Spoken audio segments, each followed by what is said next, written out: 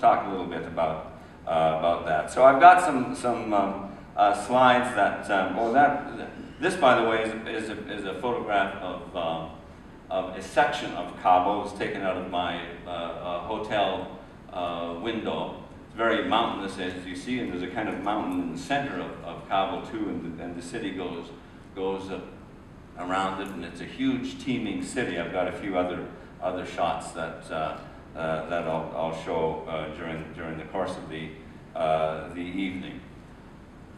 But the first issue to talk about is the basis upon which we in the international community multilaterally intervenes in the affairs of individual states.